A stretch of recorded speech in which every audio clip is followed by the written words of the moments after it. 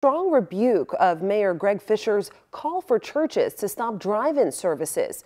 Judge Justin Walker granted a temporary restraining order allowing On Fire Christian Church to continue with its drive-in services tomorrow.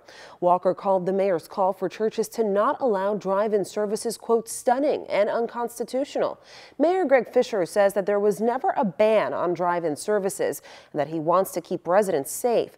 The church sued Fischer and the city yesterday, saying the mayor's decision violated their constitutional rights and religious liberty. I regret that the judge did not allow us to just present evidence that would have demonstrated there has been no legal enforcement mechanism communicated.